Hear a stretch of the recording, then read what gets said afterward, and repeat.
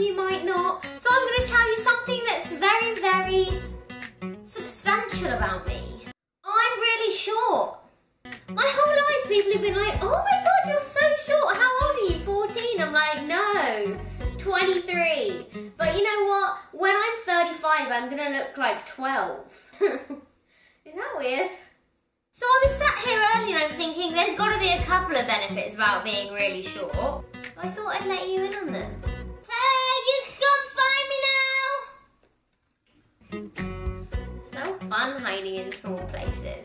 So I can also do stuff like use the laundry basket as a slide or a cozy, comfy thinking space. Oh my God, it's got wheels on and everything.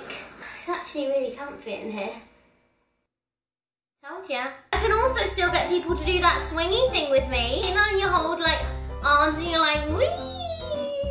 This is so fun! It actually is really fun. I feel like small things are kind of cute, like old people or pregnant women. Oh, I'm one of those cute pregnant people.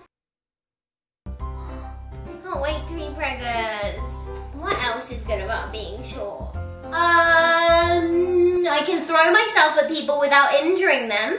I don't use half as much shower gel, and the little tiny hand towel fits around my small, minuscule body.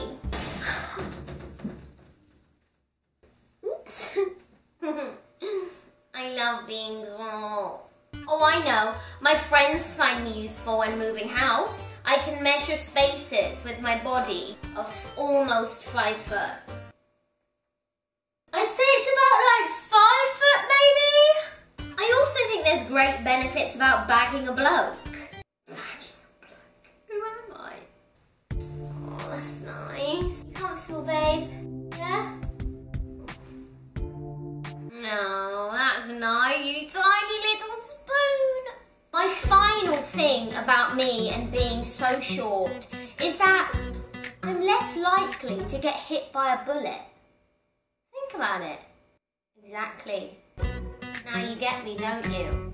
Short is good if you don't want to be a model. Then you're screwed. Okay guys, it's time for me to go. But don't forget to come back on Thursday because I'll be making all sorts of mess in my hair and all sorts of fabulous things on my face.